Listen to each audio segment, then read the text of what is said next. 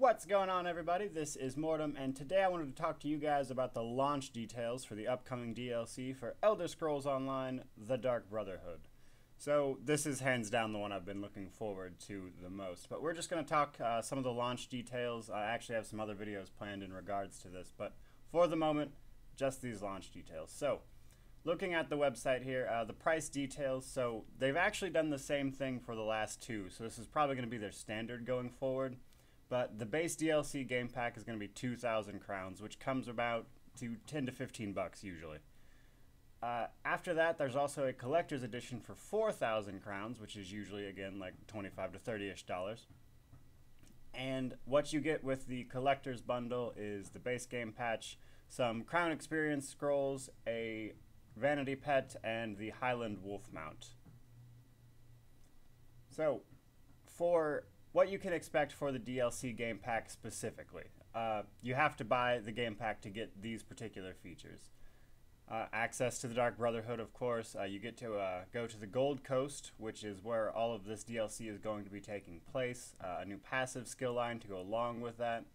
From what I've looked, by the way, a lot of those passive skills really aren't that great, but that's just my personal opinion. There's going to be several hours of story content. I would expect 5 to 6. That's about how long it took me to run through the Thieves Guild personally. I imagine this is of similar size. So, in addition to that, there's going to be repeatable activities, new daily quests basically, and those are going to be bounty quests, contract kills, and sacrament quests, which are basically the various ways you can make money with the Dark Brotherhood and murdering people, with bounties being not technically the Dark Brotherhood, but people just paying you to kill people. Contract kills, which is the Dark Brotherhood just paying you to kill people, and your sacrament quests, where the Dark Brotherhood has been invoked by the Black Sacrament and therefore has someone to kill. The Litany of Blood, that's actually going to be an achievement-specific one. It's a Dark Brotherhood thing, it's kind of like a special mission. As far as I know, it does not relate to the story of the DLC at all. It's just an extra bit you can do. You have to go around Tamriel killing a bunch of people. There's an achievement and a polymorph if you can complete the quest. There's going to be 2 new delves, Hrada Cave and Garlus Agia.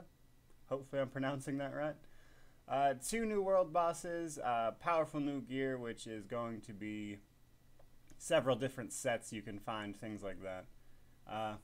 Yeah, more sets and new music. I find it weird they mentioned that. And then there's the base game patch. Most of this I imagine people already know about, and a lot of it's kind of forgettable stuff, to be honest with you. A lot of it's going to be like crafting sets and, well, crafting styles rather, and then new item sets. A lot of balance and bug fixes, but probably the top 2, and as they are on this list even, is going to be the removal of veteran ranks and poison making. I'm not going to delve into that here, I just wanted to talk about the launch details, but those are things you can expect with this upcoming DLC pack. So, I hope you guys enjoyed it, I hope it was informative at the very least. If you like the content, please subscribe, but thank you so much for watching, and I hope you have a great day.